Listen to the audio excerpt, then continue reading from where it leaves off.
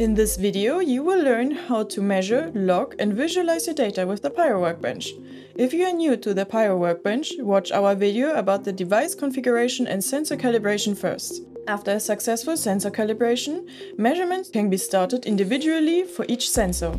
The measurements of the sensor can be activated and stopped manually with the Play Stop button next to the graph symbol.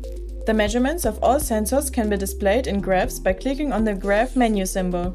The left y-axis is available for a single optical sensor analyte and unit, whereas the right y-axis is ascribed to temperature only.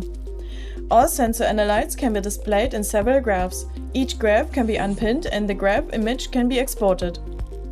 There are two ways to change the scale of a graph. The easiest way would be to change the minimal and maximum value of the y-axis by clicking on the value and entering the desired minimum and maximum. The second way are the zoom tools accessible in the upper right corner of every graph. With the help of these tools and by selecting the desired part of the graph with the mouse, a graph cutout can be performed. The appearance of every single curve can be modified in various ways. To enter the respective option, do a right-click on the graph legend. If the graph legend is not visible, use the Hide Show Legend option in the upper right corner. Please note that the measured data are not logged automatically. Start data logging by clicking on the Record button in the upper left corner. Enter all record settings like experimental name and duration time and start logging.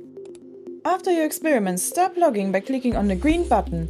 The saved data files are available in the entered data folder as simple TXT files or as PYR files.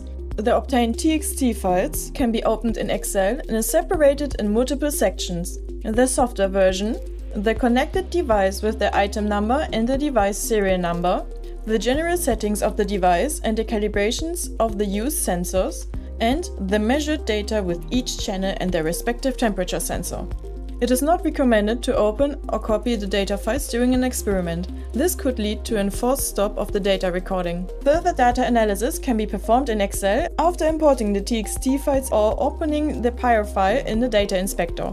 Watch our latest video or check out our YouTube channel for customer reports, guides, and product showcases.